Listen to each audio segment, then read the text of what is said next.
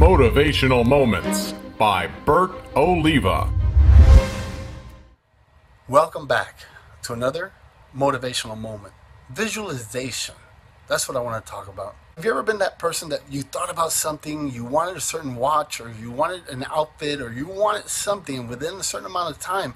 There it is. You have it in front of you. You see, Earl Nightingale said it best. We become what we think of most. So if you're thought of something you're visualizing, if you really put it in content on your subconscious mind, eventually it will become a reality. So what I want you to do is to stop doing it on a subconscious level and do it on a conscious level. Let's talk about a car. You want a new car. And you know exactly the car you want and what color you want it. Well, what you need to do is go to a dealership. Go to a dealership and see if you can get yourself in that same car and take it for a test drive. As you're driving it, you're using other senses now, like auditory, visual, kinesthetic. Now you know what it feels to drive that car that you've always wanted. And there's one more thing I need you to do. Take a picture of yourself in this car. Then you can go home, print the picture out, and then put it in front of you.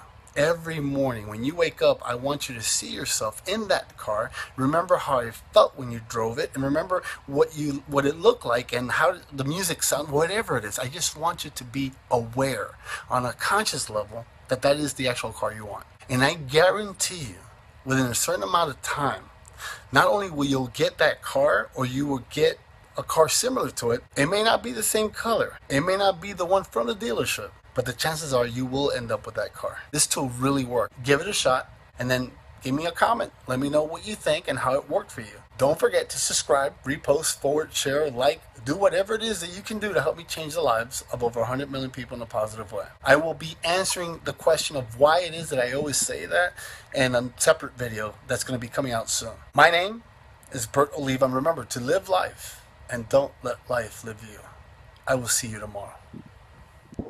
Stay up to date with all of Bert Oliva's motivational moments by liking his Facebook page. And be sure to follow him on Twitter.